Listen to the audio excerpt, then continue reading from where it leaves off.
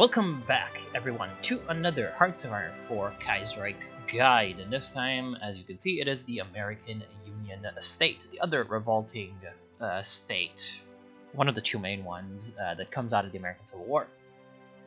Now, I'm sure you know all about how to get playing as the American Union state. All you need to do is not avoid the Civil War and then select them for an event.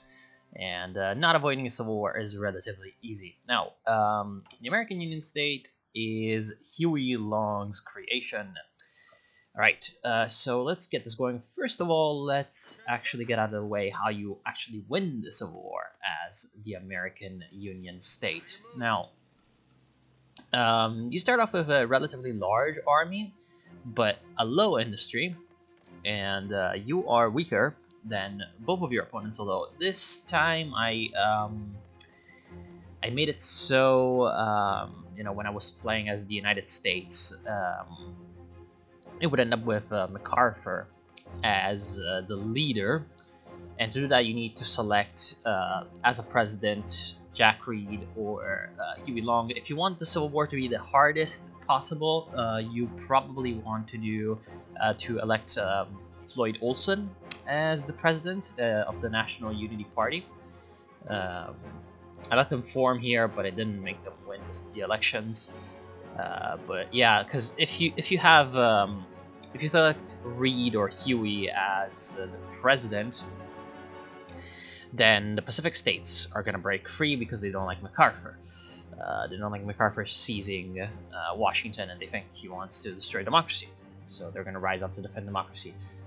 Another alternative would be to elect to let Democrats or the Republicans win, in which case you're still going to have a united USA. It's just going to be weaker than if you are the National Unity Party. Yeah, anyway, doesn't matter all that much because, again, regardless, as I've said, the American Union state is pretty much one of the weaker factions, although it's not the weakest. The weakest would be the PSA, obviously, and New England. But yes, of the big three, you are the weakest. And the way that I would recommend you, if you have problems winning the American Civil War, now I'm not sure whether or not this is just normal difficulty, but if you want, you can go on my channel. I've streamed a campaign as the AUS, and I have won quite handily by 1939 on a veteran. Yeah, essentially what you need to do is that, okay, so your army starts off in composition. You have a bunch of militias. Some of them are bad militias, some of them are decent militias, although actually no, never mind. That was the CSA. And you start with a few garrison divisions, which they don't really matter. But like the real core of your army is going to be these veteran infantry divisions. And the veteran infantry divisions are 19, and you want to be building more ASAP, and you want to upgrade them as quickly as possible. And what you want to do is you want to put them, like just the rest of the army, except the motorized and the infantry, just needs to, you know, be defensive. And then you put the infantry in North Carolina and Virginia. Sorry, Tennessee and North Carolina. So to advance into Virginia and Kentucky. The reason why you want to do that is that you want one part of your army to take this area so that you cut off the Federals from Washington, like from Washington to the Midwest, right? Because you don't want these two to be able to connect and transfer troops and supply each other. So that takes care of the feds, and then after that, you want to get essentially moving towards Washington and reduce the USA control all the way there. And then you want to push in two directions. You want to push in one direction towards Cleveland and then another towards Chicago, so that you can destroy the combined syndicates. Once you have dealt with this part, you're gonna be left with just you know, hundreds of American divisions on this side. Oh, and another thing that you want to do is that you want to take South Texas as soon as possible, because it is plains, right? So it's like the only defense over here is the Rio Grande River, or actually no, the Rio Grande is this one. I'm not sure actually what river this is, but yeah, there's only a river for defense, and there's a few factories and a lot of oil over here, so that's going to that's going to definitely help you out. So yeah, one thing that what I actually did the first time was I sent my infantry down here. Although what you can do is I guess you can send like 5 or 6 infantry divisions down here so that you can take care of the militias, and then reach up to like El Paso in the mountains, then form a defensive line, then get everyone else to do the advance in Virginia and Kentucky. So yeah, that's how you win the Civil War. I do have some saves while the Civil War is ongoing so that I can show you exactly what I was doing. Like this one. And yeah, so you do that, and then you're gonna get a few events during the Civil War, and a couple of them are actually relatively important. You need to pay a bit of attention, but we're gonna get to them once we get to the politics session. Anyway, so you can see what I did, right? So I pushed all the way to Chicago, although they retook it right now, and cleared. Yeah, here like I had the National Unity Party win, so as you can see they still have California, which means that they still have a lot of stuff, despite the fact that they took huge losses in the Midwest. Sorry, not the Midwest, in like the strip that they control, and in the East. So yeah, another good thing about pushing them into Washington and Baltimore is that the volunteers that arrive from a lot of countries, because a lot of countries generally will like the USA government rather than anyone else. Like the AUS sometimes gets Germans, sometimes gets Austrians, sometimes gets like maybe no. Everyone else pretty much supports the USA. Yeah, like sometimes you get something, but usually a lot of the democracies and authoritarian right-wing states are going to support the USA, while obviously the syndicalist countries will support the CSA. And the volunteers will all go to Washington because that's the port that's closer to them, and so you can kind of bottle them up here and just make them useless for the entirety of the Civil War. And then you just push up here, and the combined syndicates should capitulate relatively quickly after you take Chicago and Detroit, and a few of the other cities, and then you can just push west. So let's just go to where I have finished the Civil War, over here. So now we need to talk about the politics of the US. So it's Huey Long's creation. However, the ruling party, the America First Party, which is Huey's coalition that he put together, is to say, say that it's a big tent is, well, it's putting it lightly, because your buddies in crime are essentially the Southern Democrats, which if you make some wrong decisions as the USA can end up supporting the AUS. Now, in case you do not know, in this era before essentially the civil rights movement, the Democrats were not really the left-wing party in the United States, although they did have a progressive wing. They were mostly a socially conservative, right-wing Southern party, right? It was like a lot of the Democrats were in favor of segregation and stuff. So that was before, essentially, before in the civil rights movement you had that, you have the switch, and the Republicans become the conservative party. But we're not getting too mired into that. So yeah, some of them support you. And that's actually represented because they do have a tiny Democratic Party popularity, which means that they do have an influence in government of the conservative branch, not the liberal branch. And then you have the America First Party, which also has a couple of buddies, aka the War Powers Committee and the Silver Legion. Now, who are these people? Now, the America First Party is Huey Long's party. It is a kind of populist coalition in a way. It's pretty much economically reformist, basically social democrats on steroids. You're gonna see that when we look at the focus tree.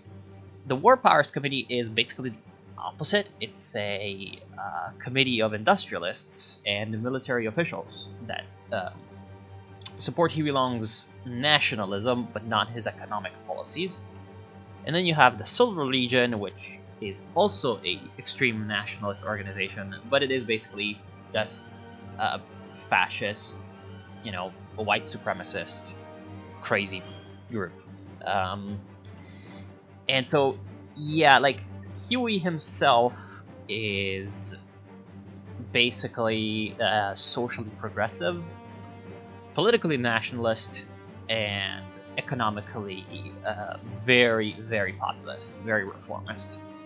Whereas the War Powers Committee, socially conservative generally, economically extreme liberal, or, well, at the time liberal meant conservative in today's terms, and politically nationalist. Silver Legion, nationalist, socially just reactionary full-on, and economically depends. It can be both populist and just basically corporatist, which means that they want to merge the state and the big economic entities.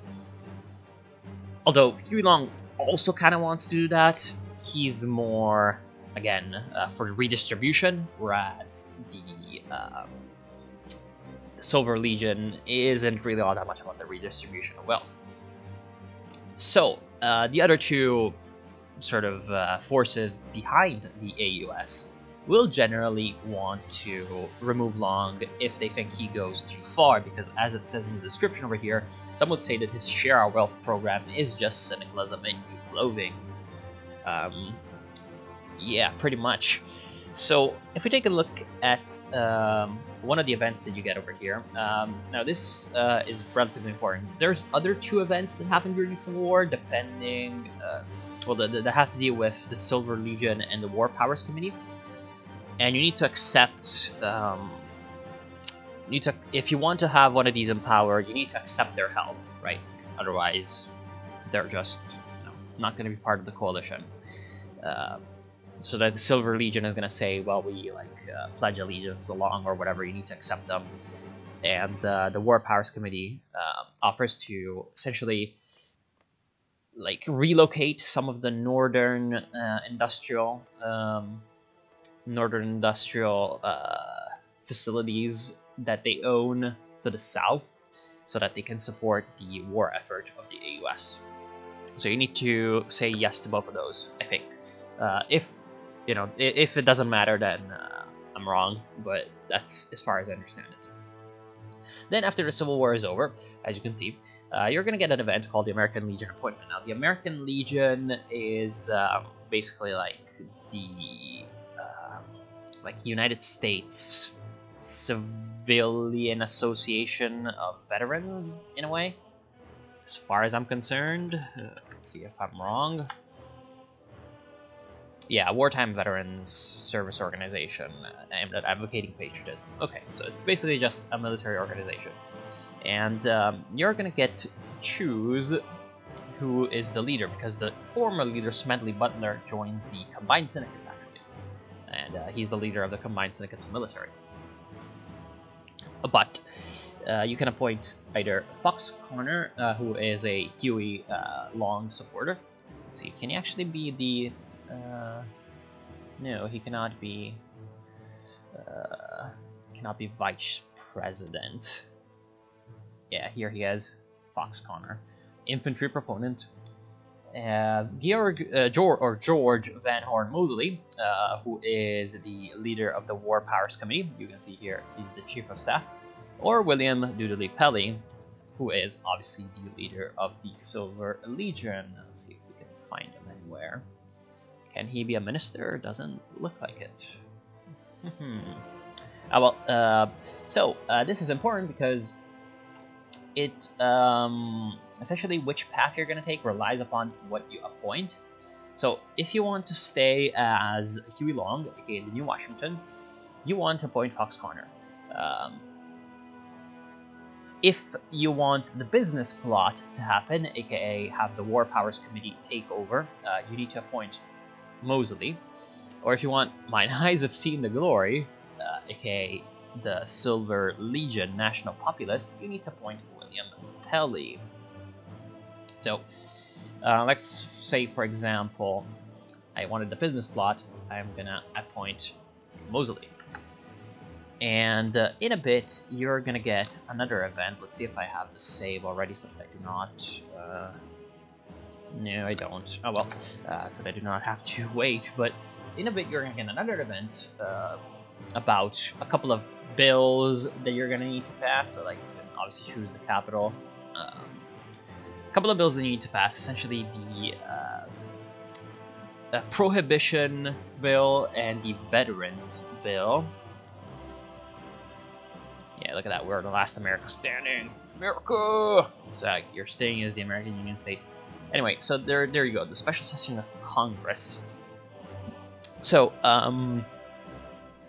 essentially, if you want to pass these bills, the Prohibition and Veterans bills, you need to do this together. You need to do them together to get enough support for both of them from people that normally don't like each other. And if you do not pass the bills, the Southern Democrats are going to be pissed because you haven't passed Prohibition, and the military is going to be pissed because you haven't passed the Veterans Bill. So you get that, and after a while, you're going to get an event. Now, I'm not sure how long is it going to take, but just in case it takes forever, let's start actually by reviewing the focuses. Oh, here we are. So you get a midnight dinner, and basically, if you have chosen Mosley, you're going to get the War Powers Committee essentially disappearing Huey Long. Now, they blame the syndicalists or whatever to have kidnapped the beloved president, and so Mosley needs to be interim president. And here you are. Now, after a while, you're going to get a bunch of events that have to deal with the business plot, and essentially, after a while, like, you're going to declare that, you know, Long hasn't been seen for too long. The syndicalists have taken him over, and so Mosley just, you know, just has to be the permanent president now. And essentially, this whole path, we'll get to see it later, but yeah, this is the premise. The other option for Pelly, we take a look at the Knight of the Long Knives, which, you know, is a relatively obvious reference. If you've chosen Pelly as the leader of the American Legion and you haven't passed the Veterans Bill, you're gonna get the Knight of the Long Knives, or the Knights of the Long Knives. But essentially, like, this is completely the opposite as to the War Powers Committee, because the War Powers Committee does things by intrigue and stealth, whereas the Silver Legion are a bunch of thugs. So they just come in and gun Long down because he's a syndicalist traitor, apparently. So yeah, you can read this if you want, but yeah, to hell with traitors. So he is imprisoned for like 2 hours, forced to confess that he's a syndicalist, and murdered. And so Pelly becomes the new leader of America. So you can see already that it's kind of really different between the business plot and the whatchamacallit, the Silver Legion. We're gonna get to it in a bit, but yeah, this is how you get Pelly.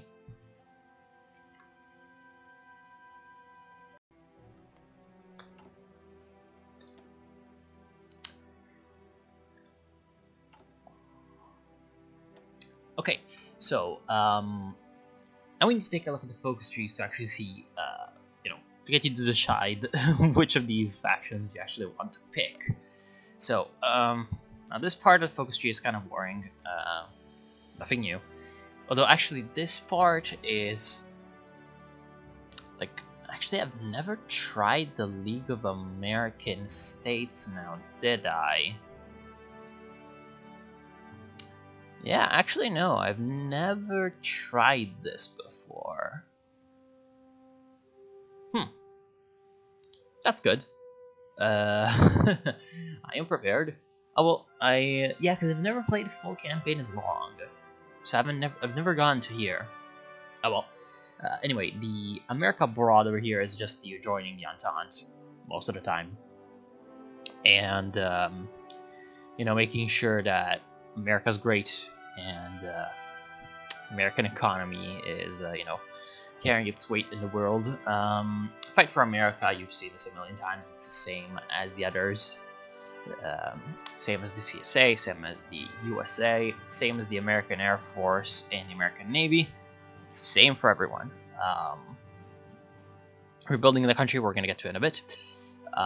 Yeah, so we get to the 3 different factions. Actually, no, let's take a look at the economy first, because you're going to probably be picking this first most of the time. So there's 2 of them. There's the National Recovery Administration and the Military Industrial Complex. Now, the NRA can only be picked by Long and Pelly, while the MIC can only be picked by Mosley and Pelly. So Pelly can pick both of these. So that's why I say that he's relatively flexible in that.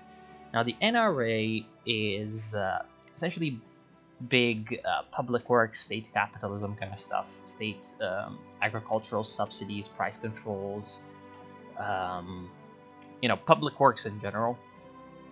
And one funny part is that you get, where is it? There's a kind of funny part over here. Yeah, like this one, the Farm Security Administration. So like, Huey Long's power base and also Pelly's power base consists in the poor rural population of the South in a lot of the cases, for different reasons, but they are there.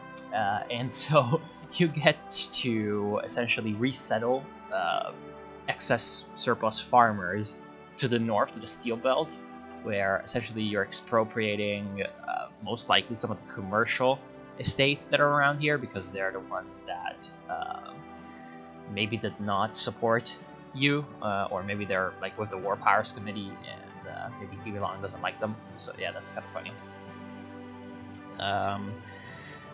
Yeah, and the military-industrial complex is what it says on the box. It's the military-industrial complex. There's essentially Taylorism and Fordism. It's a big sort of theme of it all. And what's kind of funny here is that you have like, okay, so this is kind of one of the interesting parts about the military-industrial complex and the War Powers Committee as a whole, is that they are like very much economically free market when it comes to America itself. But when it comes to international trade and investment coming into America, they're very protectionist. So here there is there's like inflation control, right? And one thing you can do is where is it? Yeah, tariff on imported arms for, you know, to protect the domestic military industry. And there's also the corporate militarism, which is fucking hilarious, because we shall offer surplus military goods to companies looking to relocate back into dangerous areas. Because, you know, that's a great idea. Let's just give the corporations a bunch of guns. And so yeah, you have private militaries running around, essentially. That's this subtext over there. Yeah, building grants, all that kind of stuff. So that's basically what you do. Then there's the main political trees. There's 3 of them. So if you're going with Huey Long, what you're going to get is essentially on the right side, there's economic populism, pretty much. Every man a king, and sharing the wealth. Now, everyone gets basically a universal basic income. $2,000 a year may not sound like much, but back then inflation hadn't made the currency as sort of, again, inflated as it is. So $2,000 a year. I'm not sure the conversion, like data in detail, but I'm pretty sure it's relatively okay. And yeah, you also have the education for the masses, which is kind of based on what Huey Long did in Louisiana in real life.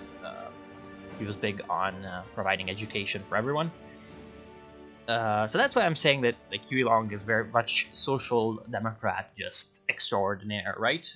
He's basically social democrat, except even more radically interventionist, economically and socially.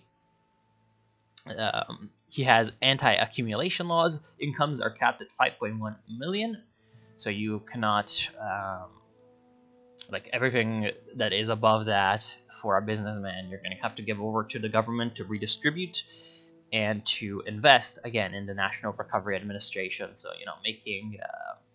making the accumulation of capital essentially a state business rather than a private thing. Now that's also why I'm saying that essentially Long does have some corporatism in him, is because I mean, he kind of turns the state into this big economic actor. And yeah, you on the left side have essentially the imperial presidency. Now, Long himself is kind of a nepotist, strongman kind of person. He rules by decree, and he makes the new democracy, which is kind of funny because it's a reference to Mao Zedong. It might be another reference, but Mao Zedong also used the term new democracy to essentially describe the Chinese Communist Party's system of political governance. Essentially democracy at the low level and kind of autocracy at the top, so that you still have concentration and executive decision making. And yeah, so essentially Long is a bit of a nepotist kind of rule by decree kind of person, makes big tent organization and then destroys his enemies just from within. The business plot, it's a little bit different. It's a little bit different. It's just completely the opposite. So their ideology again is like Americanism, the American creed or American dream, and they're all about the military, capitalism. So yeah, that's the center part. Then the right part is again about capitalism. They want to make tax cuts for the extremely wealthy. They want to outlaw unions, or at least seriously control them. And they want to make sure that American capitalism is safe. All that. And the left side, again, they're very much into the intrigue and stuff. Like, remember that with the business plot, you're turning back into America. Like over here, with Long, you're gonna be called the American Union State, have that flag that you saw earlier. With the business plot, you're actually called the United States of America. You go back to the Stars and Stripes. So their whole idea was that, or their whole like message is that Long wasn't betrayed by the syndicalists, and that they're realizing his true will, right? Well, they're actually doing completely the opposite of what he wanted. And to that, they need the Secret Service, essentially, to do a bunch of weird stuff. They sabotage, local politics. And what's kind of funny is that they restart the Black Chamber, which was a kind of American cryptography, you could say, like group that was only unofficially called the Black Chamber. And originally it was meant to spy on like embassies and foreign diplomatic communication. While here it's kind of implied that it's being used to spy on the citizens. And what's kind of funny is that it references the MEMEX concept, which means memory index, if I recall correctly from the research that they did. and it's basically like the proto-internet in a way. It's kind of like a electronic storage of data in a way that's done without a real computer, but with a weird device that, you know, didn't really like end up working, but like, yeah, they're using that to spy on people and essentially keep logs on the population. So that's kind of dystopian. And then they renew the Alien and Sedition Acts. Now, the Alien and Sedition Acts are, as it says over here, but were passed by President John Adams. However, in real life, they were renewed by Mr. Wilson, as far as I remember. Yeah, essentially they were renewed by Woodrow Wilson, and they were like complemented by some other stuff. I don't exactly remember what he did, but you can. There's actually this YouTuber, I don't remember his name, but he makes videos on American history that are really good, and he hates Woodrow Wilson. He talks pretty in depth about. This was called like the Espionage Act or something, but yeah, essentially this is just, you know, a kind of way to like bypass some of the constitutional guarantees that the American Constitution gives to, you know, the judicial system and private citizens, so that you can essentially arrest whoever you want and criminalize things like being a syndicalist and stuff like that, and deport them. You have counterintelligence, purge dissidents, you know, all that kind of stuff.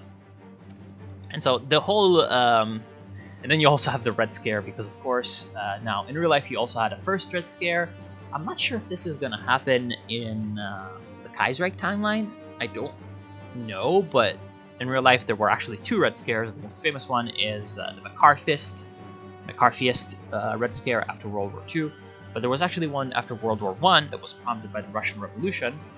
And yeah, it was actually a lot more violent than the second one, because at that time you also had a lot of social and economic opposition, you know, from the socialists that were at the time becoming more popular to the American regime, and that's pretty much, you know, the difference with the second Red Scare. The second Red Scare was just a bunch of people inventing like, you know, communist plots and stuff to remove their enemies, like, you know, oversimplifying, but that's basically what it was. While in the first one, there was actually a relatively genuine threat to America as a entity, and of course it goes a little bit too far. But yeah, you couldn't read up on it. Anyway, you're gonna do that because, you know, you don't like communism, and in the end, a republic without democracy, because, you know, America's a republic, not a democracy. You don't want those unwashed, filthy peasants and factory workers having any say in anything, because, you know, business knows best. And then Mine Eyes Have Seen the Glory is all about establishing the segregated states of America. It's just insane. It's also insane because you have the Christian corporation of state, essentially, like the Christian Commonwealth land. It's called the Commonwealth of America. And the whole idea is that you're turning the government essentially into a corporation that gives like credits and shares to citizens that are like quote unquote worthy. And how you determine that is that you essentially have like racial, I don't know, like racial identification, racial heritage identification, and you know, just the state controls that and decides who is like worthy to be a citizen or whatever. So yeah, it's not the best place to live. Yeah, and you extend the Jim Crow laws, aka segregation, and anti-black legislation to the entire country. And the rest of the right side, yeah, it's just about establishing like the Christian work, you know, Christian state. And you make Protestant Christianity the official religion of America, which is actually very much against what the Founding Fathers wanted. And segregation forever.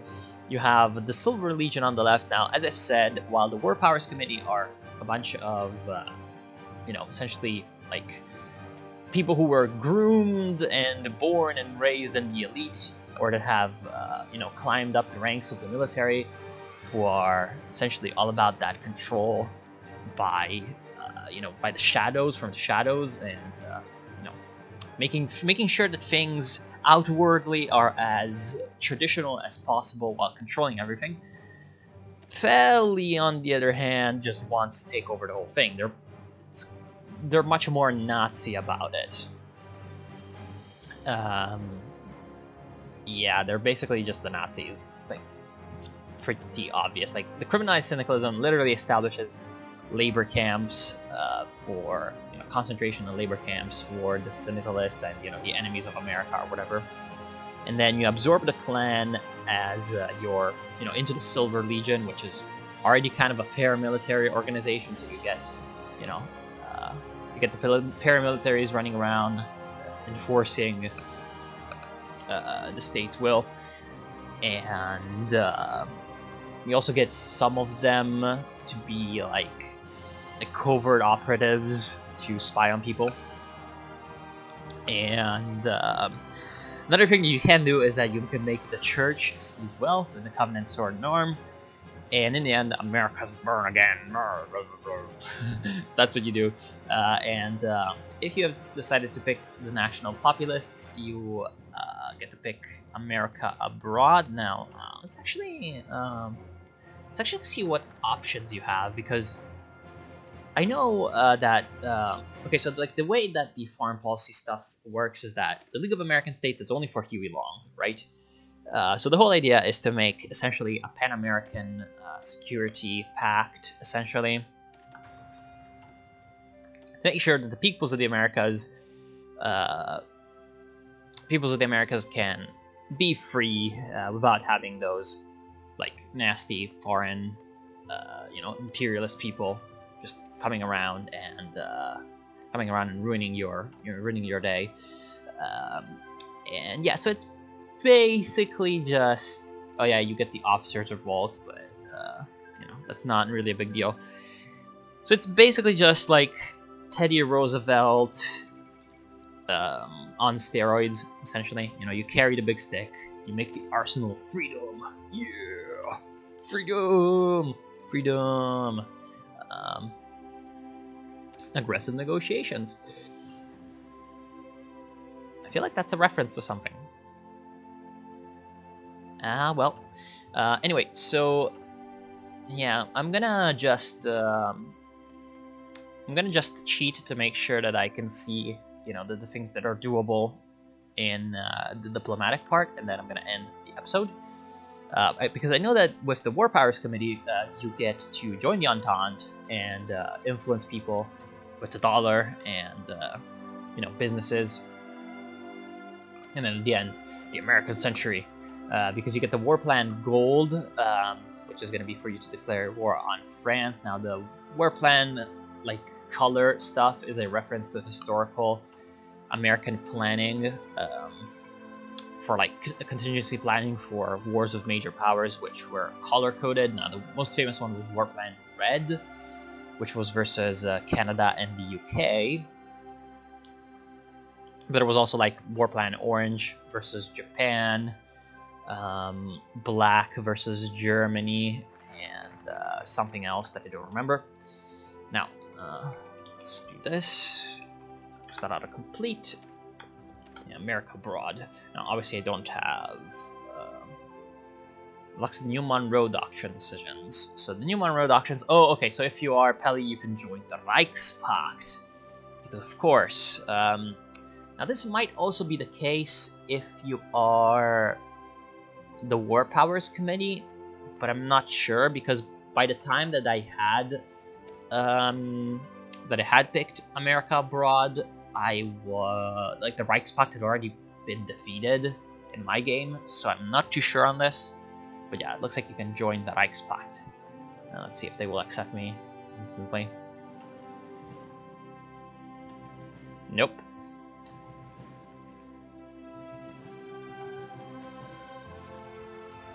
Huh. The states can have their rights for now. Yeah, again, like the whole shtick with the Commonwealth is that you're trying to, you know, kind of yeah. If you read Matthew 20, 26, 27, oh my God, you're trying to like link. Oh no, okay, so you, yeah, they give me the Reichspakt joining. Let's see. Now, Fuchsstadt, no checks. Let's see what you can do. Yeah, oh well, oh oops. That's you declaring war. It doesn't give you a war goal. It just declares war. Oops. Well, that's wrong. Anyway, so what would be happening is, yeah, we need to actually wait a bit for everything to be... We need to wait a bit for it to register itself. Yeah, you know, everyone's gonna join in against you. Obviously, Mexico is here part of the international, so yeah, they'd be fighting me. Sao Paulo declared war on Brazil. What? Looks like Julio Marcondes Salgado is trying his luck against Vargas. Oh, it's the Paulistas. Okay, right. I see. The Paulistas are trying to take down Vargas, who has gone paternal autocrat. So you know, there's actually a viewer of mine that's from Brazil, knows a bunch about Brazilian history. So if you're watching Gupka, you would probably be pretty happy about what's going on over here. I guess he can. Yeah, look, he assumed direct control of the Estado Novo. He's got that shit on lockdown. But yeah, it doesn't look like there's actually the options that have turned up because I've used Focus.autocomplete, autocomplete, and so that made the game not like me, which is sad. Which is relatively sad. But yeah, so essentially that's that. America Abroad makes you join under the faction, while the League of American States makes you create your own faction, the League of American States, and gives you a bunch of decisions. Let's try to see if we can get those to show up. American Legion, so that we're still Huey Long. And then I'm gonna end the thing because it's already getting way too long. Ha ha ha, that's a joke because Huey Long, it's long. His deck is long. Kappa Kipo. Okay, so Fox Connor is the man we want. Now, I'm not sure if you're still gonna get the like veterans bill, because if you appoint Fox Connor, I'm pretty sure the coup cannot happen. Let's keep the capital in New Orleans, which is a really stupid idea, but whatever. Business plot, so oh, okay, so you get the business plot to be exposed, and that's the same thing that happens with Pelly. Actually, you're gonna get the business plot exposed, and you know, the only thing that's changing is that after destroying the business plot, Pelly comes around and destroys Long as well. So yeah, what a nice man. So yeah, as you can see, the War Powers Committee has been, you know, cut down to size pretty much. And yeah, so here we go. Now we can take all of this stuff. Yeah, America, freedom! Come on. Can't wait to see this freedom. Yeah. There we go. The arsenal of freedom. America. Yeah, freedom. The Empire of Liberty. Wait, what? Apparently it requires me to be the Empire of Liberty. I'm not sure what that is. Anyway, so you get... if you've played as MacArthur, you know this. Because it's essentially like if you play as some of the USA people, you can also make the League of American States. Or a thing that's, like, I'm not sure what it's called, but it's something like that. And so you can invite everyone by event. So, like, for example, if I were to invite Mr. Vargas over here, it would be like, yeah, he joins instantly because he likes Huey Long. Ha ha ha. Other people that generally like you are Paraguay, but over here he is. He's got Carles. going down on him. So yeah, so you can invite everyone to join the League of American States. And some people that you don't like, such as national populists and syndicalists, you can embargo with defending the Americas. So that's kind of funny. No. Yeah, and then after that, you can declare the war. So you get essentially war goals on the people that aren't democratic. Or paternal autocrat. I'm pretty sure paternal autocrat is also fine. Yeah, okay, paternal autocrat. So basically just national populists and syndicalists are, you know, no bueno. And so you can kill them, which is always pretty fine. Now, one thing that always pisses me off is that you cannot reclaim the Panama Canal, which just angers me to no end. But I guess with long, it would make sense, even in like a roleplay kind of sense, to, I don't know, just keep Panama in the faction as long as they're fine with being in the faction and being, you know, an American client essentially. He can let them keep Panama. So yeah, that's basically about it. I'm not sure how you get the Empire of Liberty, but fine. At the end is Pax Americana. So essentially much more focused on the Americas than the whole wide world. So yeah, that's about it. I hope that you've enjoyed the American Union State overview, and if you want to try it out, it's a really fun little state.